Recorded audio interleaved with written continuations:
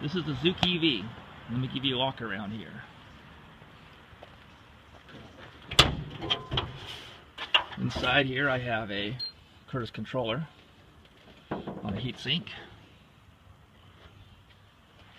an AC31 with a blower to help keep it cool when it does get hot, which is not very often.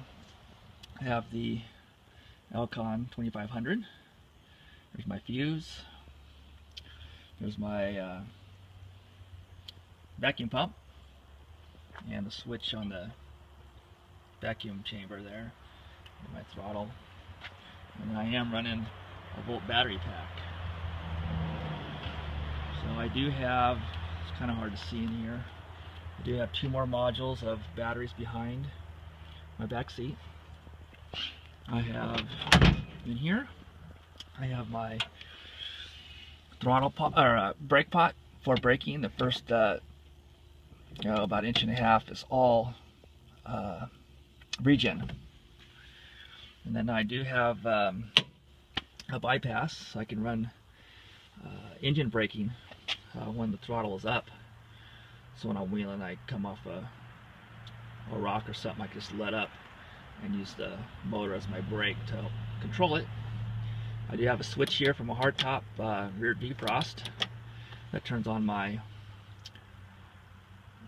blower to cool the actual motor. Inside I do have a DC to DC converter from Clean Power, and I also have